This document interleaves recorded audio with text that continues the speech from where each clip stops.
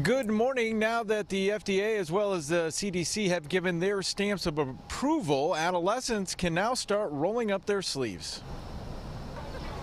In the beginning, it was just seniors and healthcare workers eligible to get vaccinated, but as the months wore on and COVID vaccine supply increased, more people became eligible. Now, with the Pfizer vaccine approved for kids 12 and up, more people are lining up.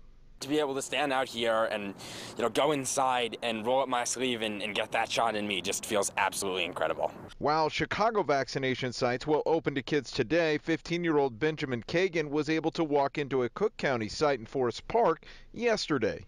You're done. I'm done? Yes. That was it? Yeah.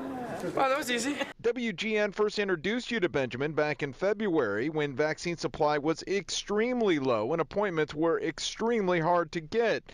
Benjamin and Chicago Vaccine Angels helped thousands get appointments and get vaccinated. I've learned all the different sites. I know, this place drops at midnight, this place drops at 9 p.m. It's the people really that get to me and really keep me going, because some of them have just these incredible stories, and to be able to really give them that helping hand and get them vaccinated just feels incredible. Kids can get appointments or walk up to all Chicago and Cook County vaccination sites. You just need to have a parent or guardian with you. Health experts are begging people to not hesitate, saying these vaccines are our fastest way out of the pandemic. We've been waiting for this. We're so excited that this has been approved. Been lots of studies, safe, the same side effects that adults can get. You might feel a little achy, feverish, but it's cleared. It's been tested. It feels absolutely amazing. I've been waiting for this day for a very long time.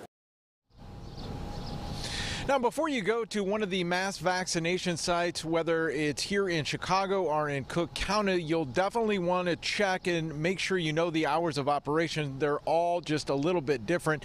Here at Gallagher Way, they will open up starting this morning at 8. We are live at Gallagher Way at Wrigley Field. I'm Eric Cron, WGN News.